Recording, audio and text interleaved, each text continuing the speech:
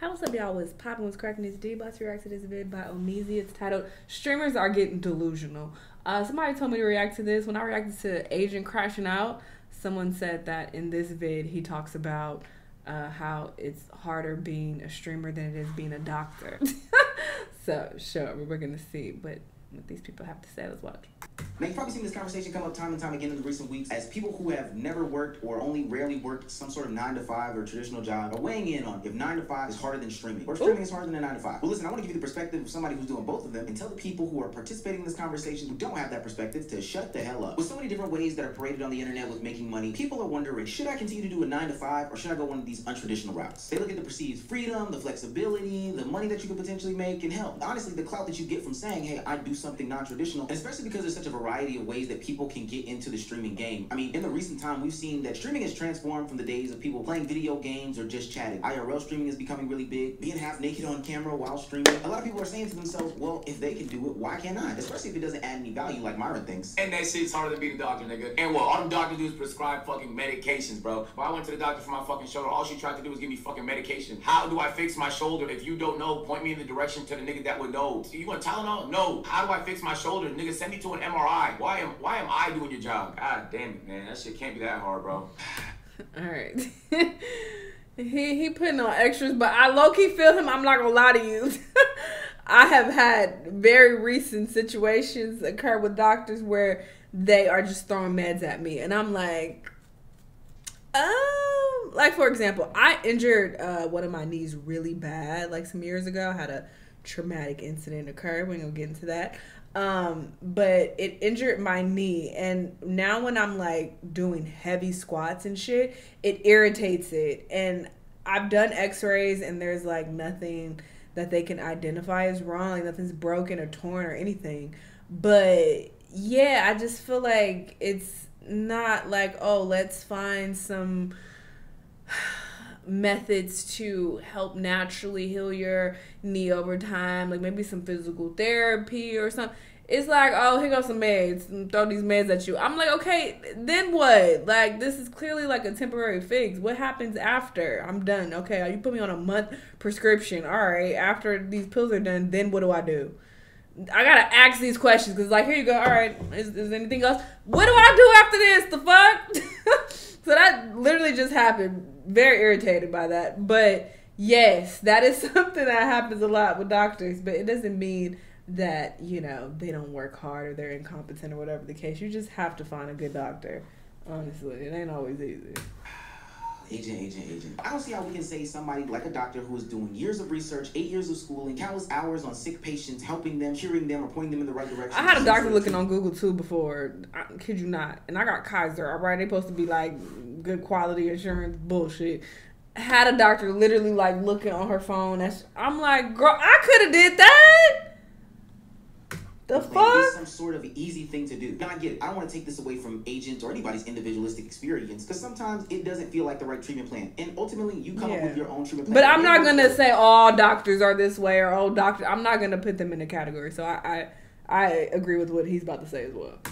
Than what the doctor may have prescribed you. Hey, I'm a proponent of you know your body better than anybody else. But none of that negates the fact that the doctor's job is hard. Yeah. Now, I don't want to dig too deep on agents' individualistic situation. We want to tackle the real meat and potatoes. Is streaming harder than a 9-to-5? No. I think people involved in this conversation have their own sort of bias. So I think that's why my perspective is just a little bit different as somebody who's actively working a 9-to-5 and somebody who also streams/makes content at the same time. And trust me when I say this, if you scan the majority of Twitch, Kick, Rumble, any streaming platform, a lot of the content is low lift. Think about it. Reactionary content isn't the hardest thing in the world. Having somebody else create the content for you to give your simplistic opinion on, I don't see anything difficult about it. Like video games on streams, I don't see anything difficult about that. Or hell, just doing IRL streams where you're walking around living your day-to-day life. I don't see anything hard about that. Now, when we talk about this 1% of streamers who are actually putting in 8 to 15 hours a day, who are doing these extra extravagant streams like a Kai Cenat, like a iShowSpeed, where they are mixing in IRL elements, where they are mixing in scripted out content into their streams, or just living a zany, wacky life that'll have them traveling for hours on end, then yes, I could say that streaming can be extremely hard, and I won't take that away from them. But we've got to think about that. How many streamers actually fit into that category? Another portion of this conversation that people don't really understand is they don't even know what all the 9-to-5s are, but we have a pretty good grasp of what all the potential streams are. You have easy jobs. What would you consider an easy job? Cashier. Okay, let's say cashier. Then you have a hard job. What's a hard job? I think off the top of my head, like a Secret Service agent. See, this is something that I've learned since I've graduated college and have stepped out into the real world. A lot of people don't know about any jobs that aren't front-facing. And what I mean by that is the things that get the world running that are done behind the scenes that most people don't know about. Do you think that Amazon packages just go from facility to facility? No. There are logistics centers that are open 24 hours a day that people work 14 or 12 or 10-hour shifts on a daily basis. But you don't see stuff like that. You're only going to see stuff when you go into the stores, buy the product, and deal with the cashier. But that's why you think the jobs are easy. Right now, I'm in a hotel room because I'm working 14-hour shifts in a distribution center, and I can tell you for a fact, lifting those boxes is not easy. And I ultimately think that there are different struggles within all these jobs that most people can't even contextualize because they really... And I feel like people don't understand, too, that there's a big difference between something being simple and easy. Those are different things. It's like weight loss, for example. Everybody says how that's easy. It's not easy. It's simple because you literally just eat in a calorie deficit and you work out, and that works for most people. Okay, so... you can say that it's simple, but actually executing that and the details that goes into it, the actual logistics that are involved are not easy at all. So they are not the same. So I feel like that can also be applied to content creation as well. It's simple. This isn't rocket science, but when you get into the details of it, it's not easy. So I don't think people understand the difference. Can't see or understand these jobs. Another reason is that they're just too young. Blackwood Max put out a tweet that was talking about streaming being so much harder than all these other jobs, and I thought to myself two things. One, what would Max classify as a regular job? And two, Max is 21 years old. That would be somebody who is just about getting ready to get up out of college, right? So the only jobs that person would be qualified for would be... I didn't know he was 21. I thought he was older. Even though those were laborious and tedious and all those things. But they never get to the level of getting into corporate life or working at distribution centers in a big meaningful way, being up the corporate ladder on these different scales. So they don't know the complexities that those jobs have. So while they may have the full spectrum of what a streamer is, they've been at the bottom, they work to the middle, and now they're at the top. They don't know what the spectrum is for somebody that's working a job. Streaming is a harder job than a regular 9 to 5. Let's say a streamer has a bad day on stream, right? That can just end their stream. But if you're in retail and customer service, we can't walk away from the customer. But see, that's not what a lot of people do, though. They don't just end the stream. They do push past that. The people who are successful at it, you don't really have the option to be like, I don't really feel like it, so I'm gonna just chill. Like, that's not something that I feel like a lot of consistent YouTubers or streamers are doing. They're just not. Like, even me, like, I'm gonna push past having a bad day. Like, obviously every day isn't a good day for me. There are times when I'm sad, there are times when I'm going through shit, but I gotta work.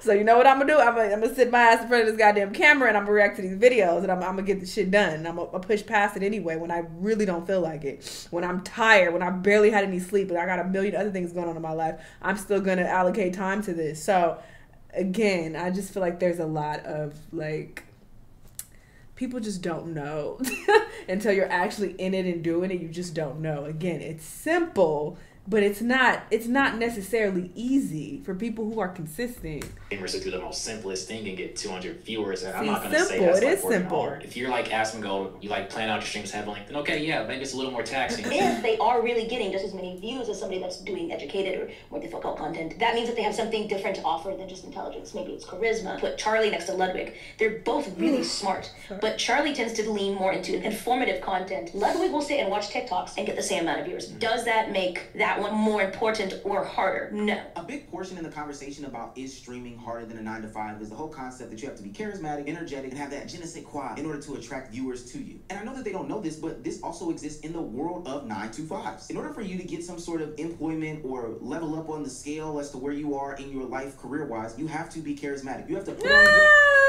Not necessarily. I mean, obviously, this varies. It's on a case-by-case basis, but from my experience, and trust me, I've had a lot of jobs, okay? If you've really been consistently watching me, you probably have heard me talk about I've had over 20-something jobs, okay? I've had lots of jobs, and I've had a lot of corporate jobs as well. When I tell you I was never, like, nice to those people, fuck y'all. I don't even want to be here, all right? I don't want to talk to y'all. Of course, I'm going to be fake during the interview. I'm going to be real nice, bubbly, yeah, great, co-worker, da-da-da. I'm going to feed you all those lies until I get in the door and I get the job. I get comfortable after orientation, all that shit. Oh, fuck out of here. No, I want to eat lunch with you bitches. Fuck y'all. Like, I don't want to be cool with none of y'all. I don't even want to be here. I'm going to do my work and I'm going to get up out of here. And that works. I've never gotten fired for that. Like, you know, but I mean, he is talking about like moving up the ladder, blah, blah, blah. And sure, that goes into, you know, you got to be nice to people, kiss ass. But that's just never been what I was about. If anything, I would just find a job that had higher pay.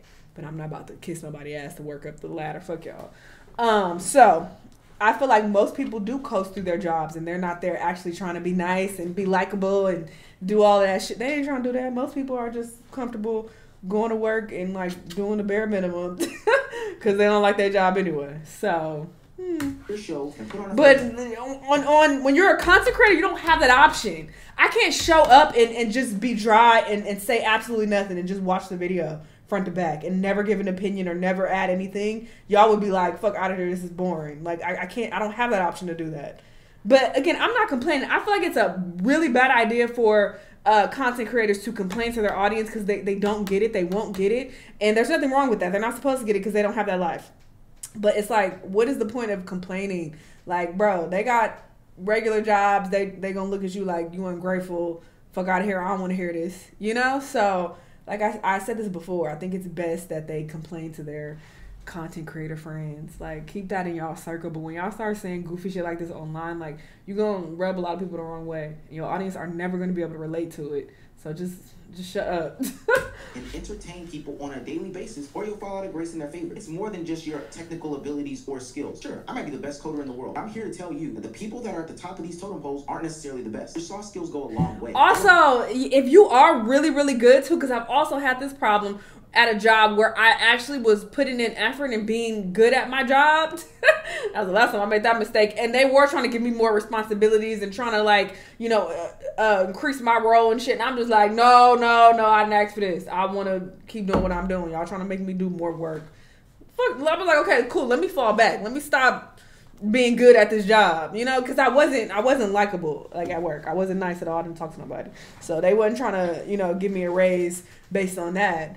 Like, they were doing it because they like, oh, she's really efficient at this. And I'm like, I'm about to quit. Y'all trying to give me more job responsibilities? I'm about to quit. And that's exactly what I did. I was a terrible employee.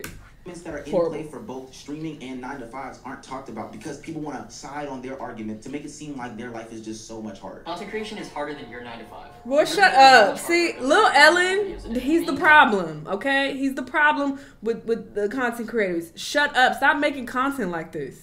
Because you do trigger people, and this is so pointless. Tell this to your streamer friend. Constantly creative with new video ideas, trying to make footage look good, getting new shots, taking many takes over and over. It can get to be a lot. So yeah, I'm tired. Now don't get me wrong, I do get tired from creating content. The multiple takes kill me sometimes. I'm and the fact that I have to do tired stuff that so sometimes what? I don't have the energy to do because I was doing something else later in the day is very prevalent in this industry. But that also exists in the life of a 9-to-5. If we're talking about people that make big, expansive pieces of work or stuff that does take in real life action that is vigorous and very draining on you, then for sure, I think that I would classify that as harder than a lot of 9-to-5s.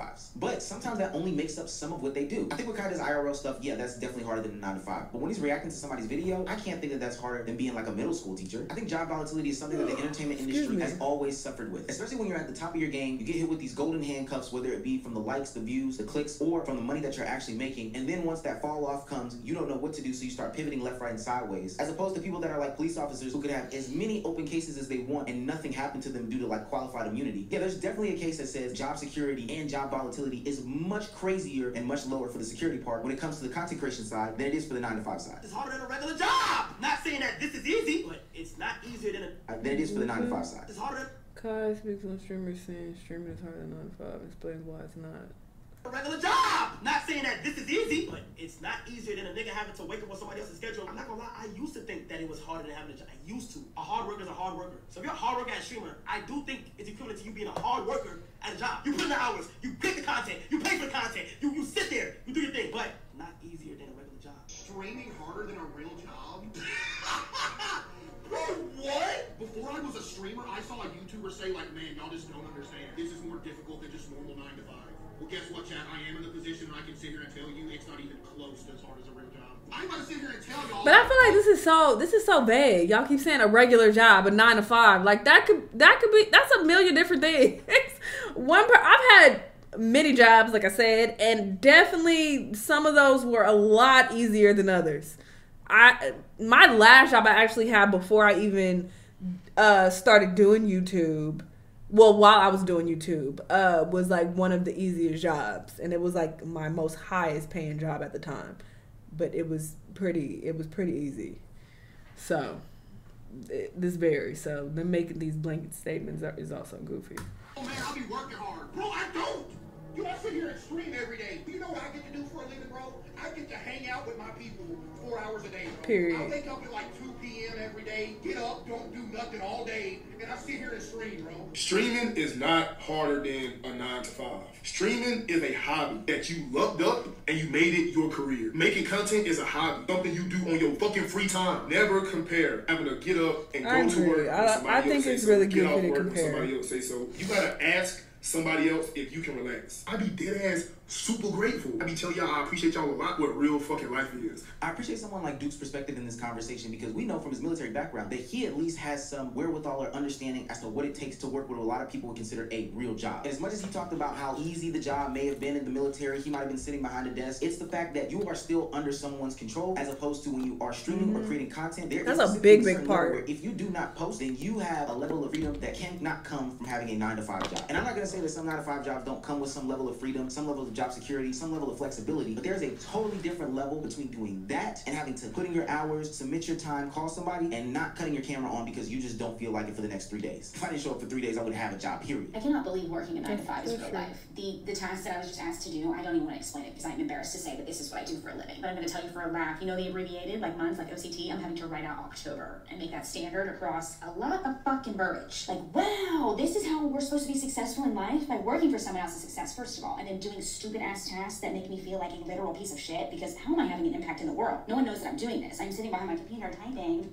I'm doing absolutely nothing to help others. And trust me, I think that there are elements of 9 to 5 work that are what we would consider easy. But I think what's troubling to me is the fact that how easy can get rewarded in the content creation sphere versus how easy is looked at in the 9 to 5 sphere. I think a lot of people see easy work and say that they can do something that's much harder or much more rewarding and then reap the benefits from it. But where I think that they turn and get nasty is the fact that they take that and then turn on its head and shit on the regular 9 to 5 working class. And it's only because they crave the things that the entrepreneurship lifestyle has to offer, supposedly, but they don't really realize the grind that actually comes into the entrepreneur lifestyle. What if your husband or whoever didn't aspire to be a boss and they said, I like some people are like that. $80,000 a year job or $50,000 a year job, like I get fulfillment for this. I love what I do every day. I come home happy. I go to work happy. I want to go to work. What's the problem with that? He gotta want to be a boss.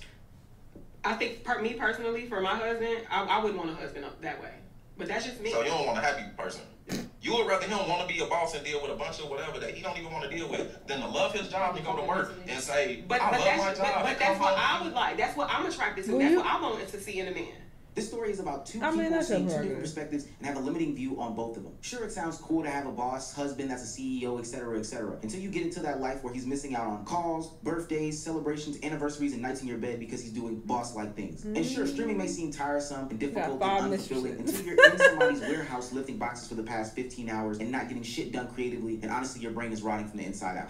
I'm speaking from personal experience. I'd like to say I don't know why these people are craving the entrepreneurship lifestyle, but it's ultimately because it's been portrayed as this most fabulous thing on the internet. But these are from people who don't have any experience in it and don't know how damning it can be. Somehow, society has told us that working a 9 to 5 is the worst thing that you could do, which is ridiculous. The odds are you will have to work a 9 to 5 to support yourself, and that's okay. That doesn't make you a failure. That doesn't mean your life will be miserable. That doesn't mean you'll never be able to be rich one day. Learning in industry is the best way to actually eventually be able to start a company. Really, the route for entrepreneurship is truly not for everyone. You don't make a lot of money in the beginning, you sacrifice crazy, make people mad at you because you can't be at these events or these functions. You're gonna miss out on a lot of good times, family times, etc., etc. Until that one day, hopefully, you get lucky, strike gold, and then you've made it to this promised land where you are making good, solid money on content creation. And everybody's number for good, solid money is totally different, so I don't want to put a number on that. But then what people don't realize is that you have to maintain that for a lot of years in your life that most people don't get to see. We often talk about people who don't use their degrees when they go to college and get a job, but we never talk about the content creators who made it big, were only lasting for a couple years, and then have fallen off a cliff. Those people have money problems as well, even though they got a lot of money in this content creation game. Look at Boogie. Boogie was one of the biggest content creators on the platform, and all of that stuff went up and went straight down to the toilet. Since 2018, Boogie2988's career has been in a YouTube death spiral. The main reason is his Mr. Rogers mask slipping, revealing his true persona of an awful, manipulative person. October 2022 was when Boogie entered financial hell. Boogie uploaded a video stating how he had become broke due to losing all his money in the crypto market, begging his audience for donations due to his reckless decision. And you got content creators like Gento from the 2K days. A lot of great content. I lost a lot of money too. I ain't getting on camera and begging shit.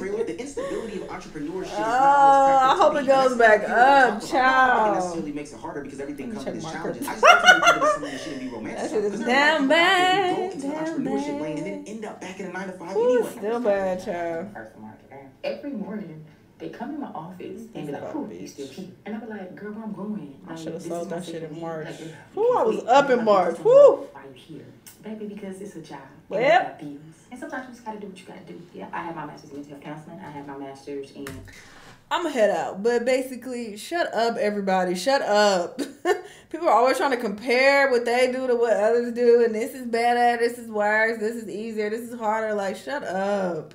I don't even know why this conversation is still a thing. Like, everybody stay in their own lane, do what makes you happy, and leave it at that. We don't need to compare anything. Like, for what? Y'all let me know what y'all think, though. Let me know what other videos you want to watch, and I'll see you on the next one. Bye.